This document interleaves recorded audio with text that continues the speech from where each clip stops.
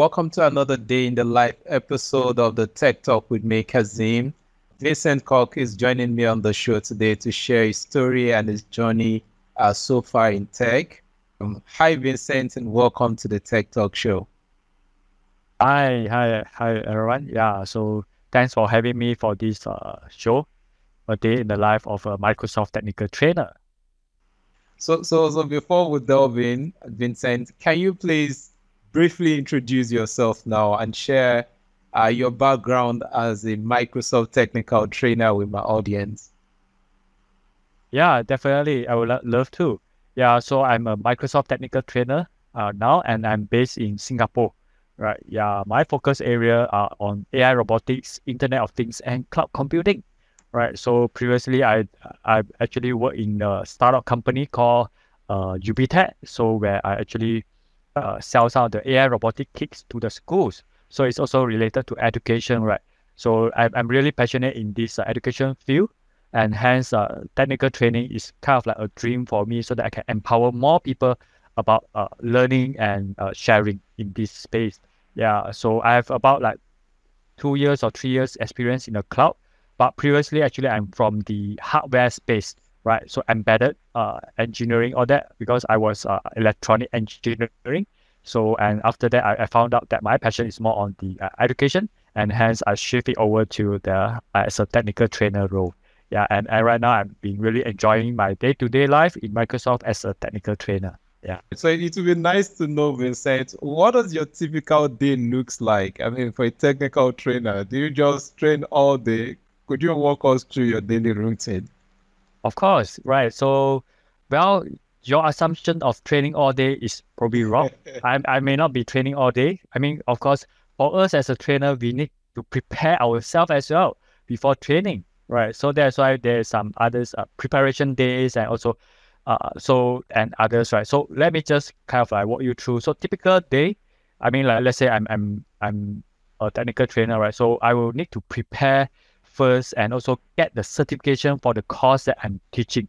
I will be teaching, right? So for example, I will be teaching about Azure fundamentals. I need to get the certification first, right? So that I know the entire syllabus and all that. And then after I get certified, then that's where I will start to spend some time, which is my day to day. Maybe I will spend 2 or 3 days of my time to prepare for teaching, right? So teaching, how do I teach? What kind of quizzes that I prepare, what kind of lab that I do have it for my learners, right? So that the for delivery. And after that, so well, besides that, actually, for my team, actually, I was part of the fundamentals trainer team.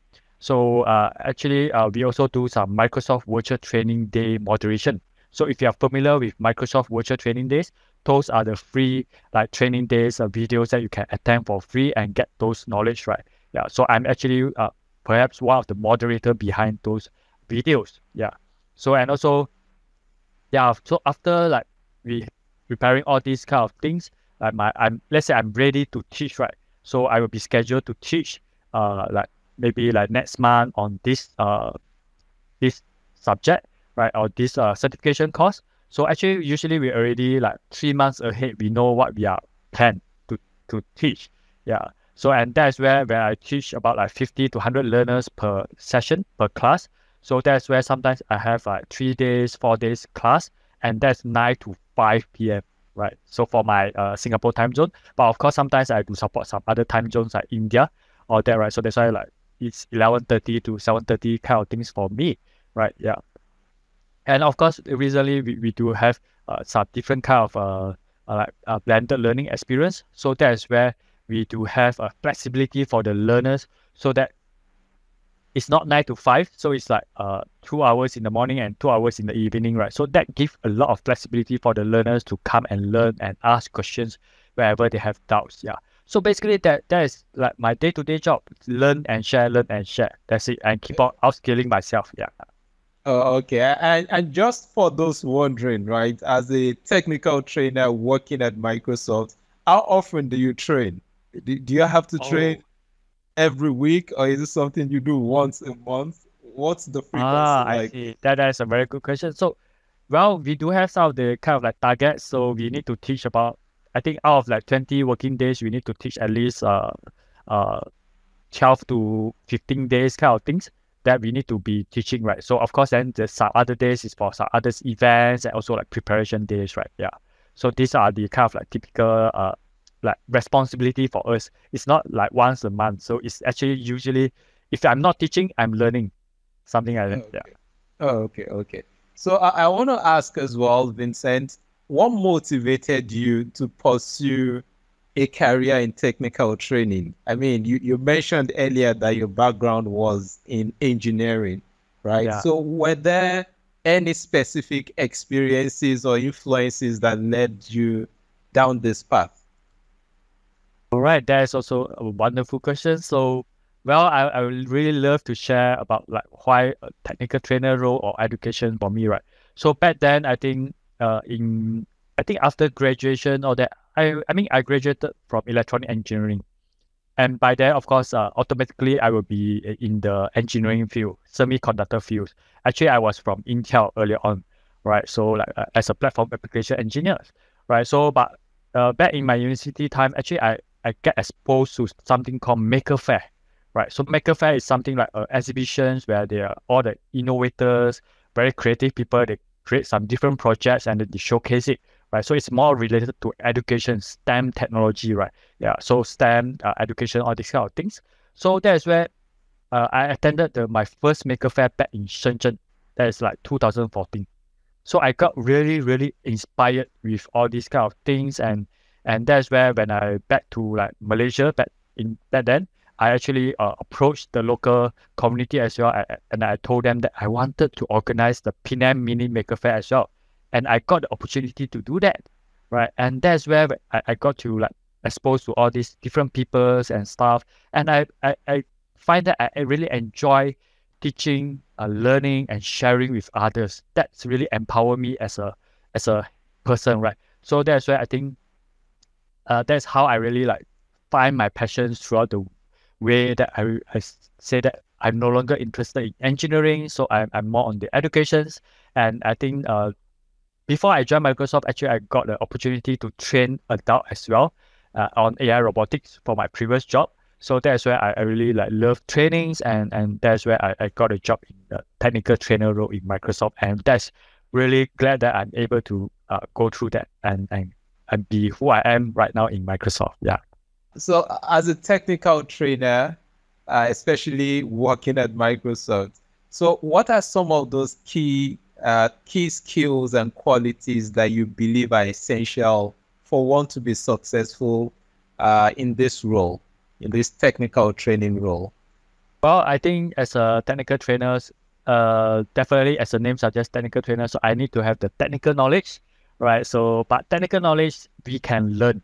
We we can learn it all, but we may not know it all, right? So that's what they always say about growth mindset, right? So I think definitely you need to have a growth mindset so that you can successful in this role, always learning, and of course, in delivering those virtual training, so especially instructor led training, you need to know how to use the different tools such as whiteboarding, and then after that you need to do like storytelling, case studies, and also using different instructional method, so like discussions or maybe it's using some different quizzes to engage with the learners because it's a virtual training.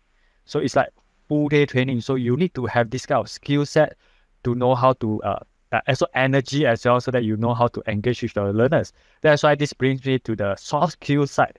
You need to have the soft skill side, communications and that kind of energetic energy, so that you are like engaging, empowering, inspiring your learners, so that they keep engaged throughout the whole day.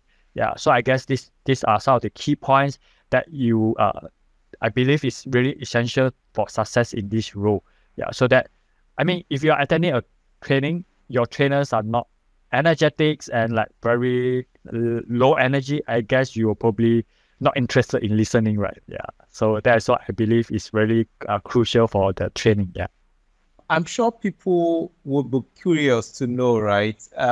Microsoft offers a wide range of products and technologies, and you're a technical trainer at Microsoft. So I'm sure people will want to know, do you specialize in a particular product, or do you have to teach many technologies as a technical trainer for Microsoft? Well, maybe for others, I mean for other trainers, I'm not sure. But for myself, currently I do not have any specialization, which I'm also trying to kind of like see which to specialize, because I think there's like data, AI, security, right? So I think we are given the opportunity to select what we want to specialize in for the fundamental course, associate level course, and expert course, right? But for myself, actually, I was teaching all the fundamentals, 900 courses like AZ 900, AI 900s. And now I started teaching like Power BI, PL 300, and because there's a demand in this space, so that's why I ramp up myself on this, and so that I can share about that. And then right now I also focus more on AI, right? Because AI is everywhere right now. Yeah, so I just passed the AI 102 just last Friday, and just get certified, and I'm actually will be delivering some courses soon as well. Yeah, so that's why I think we are given a lot of the flexibility to choose what we want to deliver, and according to the market demand as well. Yeah.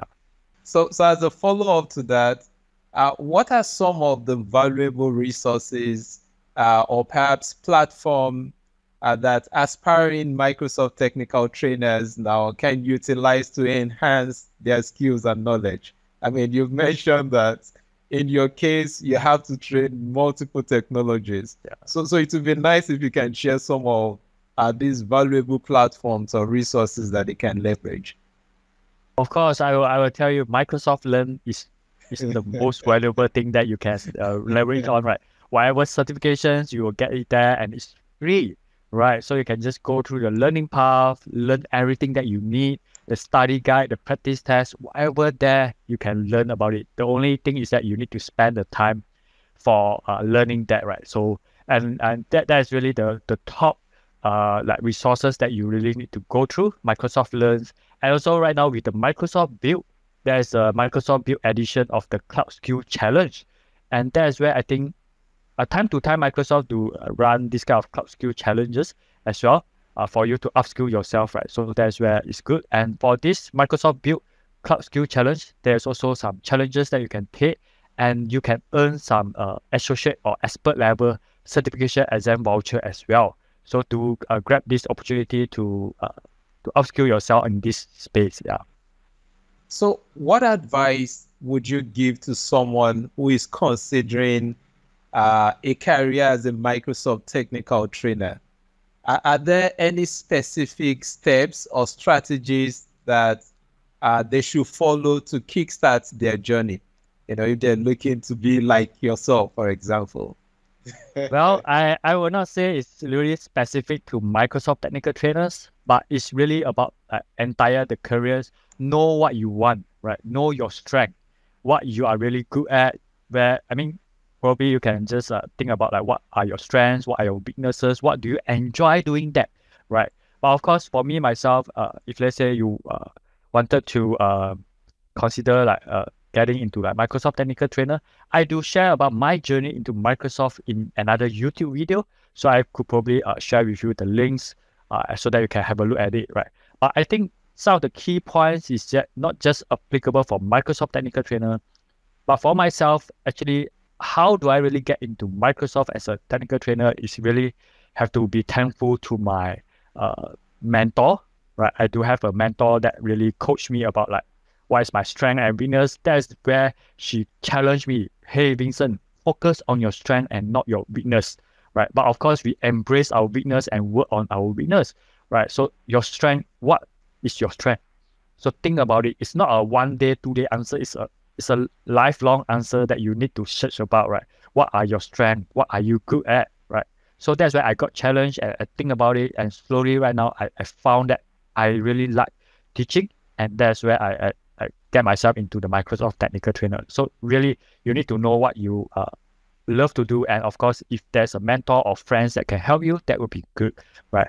Yeah. And also the next thing is that take initiative, right? Take whatever initiative that you can and according to your time flexibility as well, right? So push yourself and do your best for the things that you can control, all right? And also leveraging all the resources that you can out there, right? So like Microsoft Learns and all that. So the key thing is that for you to, whether you want to learn it or not, right? Your commitment, right?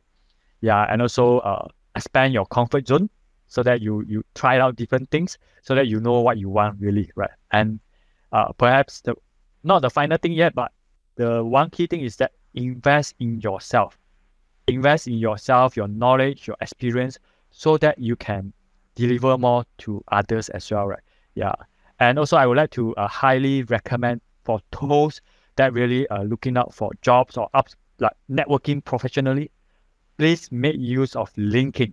And this is how I met Kazeem as well, right? So please make use of LinkedIn to network professionally. And that's where I got the job in Microsoft as well via LinkedIn and network with different peoples. And I share about Microsoft certification stuff and all that, right? And this is really like my, more than my e-resume, it's really like a live portfolio for myself. Yeah. So I think, yeah, that's really some of the key takeaways or advice I would really get to someone, not just for Microsoft technical trainers, but for some general role as well. Or these are some of the steps that I went through. Yeah. Thank you so much, Vincent, for spending time with me on the show today.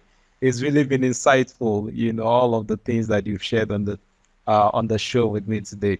But just before we close out, is there any last words from you? Well, I think there's always I love to share one of my favorite quote for my learners, right? And I also would like to share it right here. It's really about get inspired and make great things happen, right? So I hope this session is inspiring for you and you'll make something great happens, or maybe something great will happen in your life. Yeah.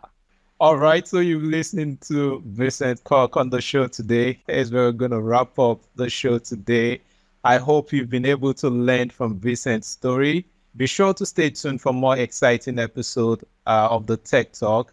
So please do like, comment, and subscribe to the channel if you haven't already.